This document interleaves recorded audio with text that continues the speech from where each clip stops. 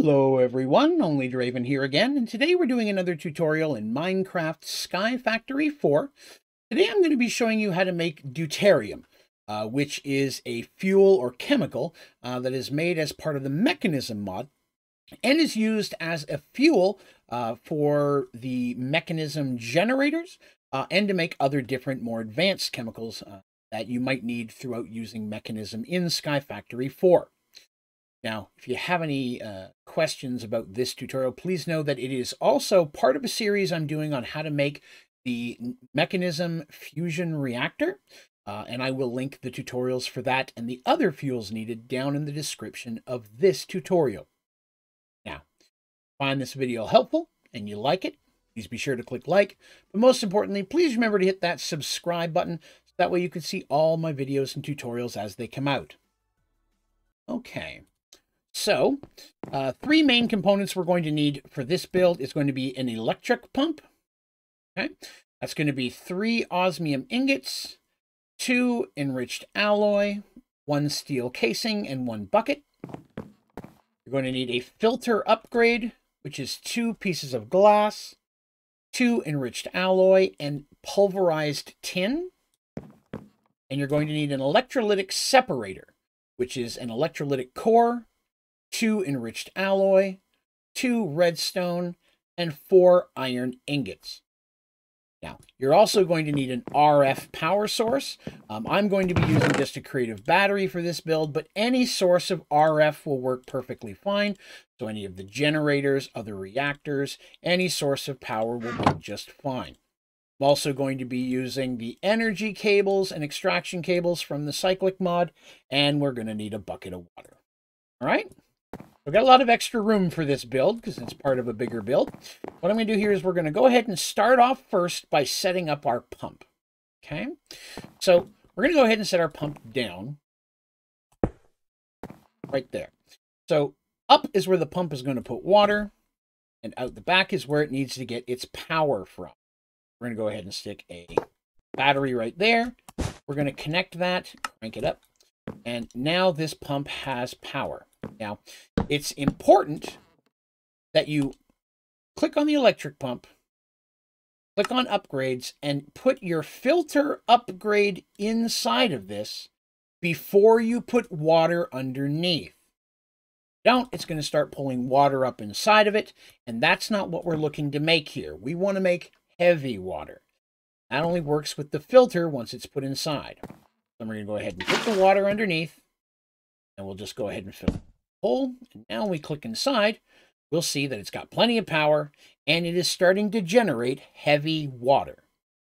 Now you can go ahead and put speed upgrades in here, power upgrades, whichever one you want to use. I'm not sure it's compatible with the power, but I know it's compatible with the speed, and that might make this run a little bit faster for you. So that's the first component that we're looking at. The next component is our electrolytic separator. For that, we're just going to set it right on top. Okay. So the electrolytic separator literally takes water and separates it into 2 different things. So we're going to go ahead and provide it some power. And the heavy water is already coming in, and it's creating 2 different things. Deuterium on the left, which is what we're here for, and oxygen, which can also be useful in other builds. In this build, we don't need that, so we're going to switch this from idle, either dumping excess, which will fill this up, and then after that, it'll just disappear. Or you can put dumping, which just keeps that empty, which is usually better unless you need the oxygen for something specific. This is going to allow the deuterium to just go ahead and fill up here. And then when you're ready, you can pull that out and either run it directly into a machine, like your fusion reactor from Mekanism, or into a tank of some kind. So if you're looking to do a tank, any of the basic gas tank, advanced gas tank, elite, or ultimate gas tanks will work perfectly fine. That's where your tubes are going to come into play. Go ahead and, again, if you look at this head on, this is on the left-hand side, this is on the right. So the oxygen would have come out the right-hand side. We want what's coming out of the left-hand side. Go ahead and we put our tank on the end of that. Click on here, you'll see that it is now filling up with deuterium. So I can put it in a tank and then you take the tank somewhere else, or I can just run it directly into a machine, or both. I could have it going into a tank so that if there's any overfill, it'll store in here, and then have that tank connecting to whichever machine. That's normally how I connect the fuels to my fusion reactor. So that way, if this can go ahead and build up extra in here, because it will produce it faster than the actual reactor is going to need. So it's handy to have that extra there, just in case you have some clog or problem with the system you need to work on. You'll still have plenty of fuel to work with. But this is pretty much self-contained at this point.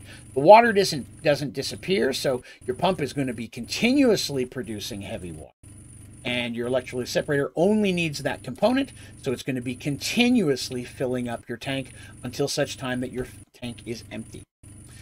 So that one's not a really hard one to put together, but it does have a couple of steps. And again, that deuterium you'll find useful for several different builds.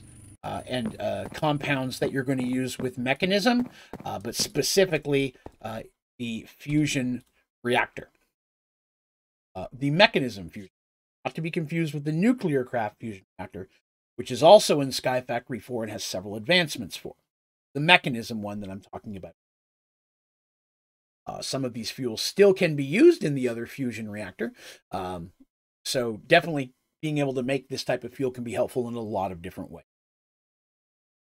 So that's going to do it for this tutorial. If you have any questions about this tutorial or any of my tutorials, please be sure to put those down in the comments, and I'll do my best to get back with you as quickly as I possibly can, as well as any recommendations or suggestions you may have for other tutorials you'd like to see in Sky Factory 4. I'm always looking for new ideas. You can also join me on any of my streams. I stream here on YouTube Sunday and Monday nights starting at 9:30 p.m. Eastern, and most of the rest of the week I'm over on my Twitch channel, Onlydraven Gaming. That's no space or underscore, just the names together. Swing on by there, give us a follow, and even if I'm not playing Minecraft, I'm always happy to answer questions if I can.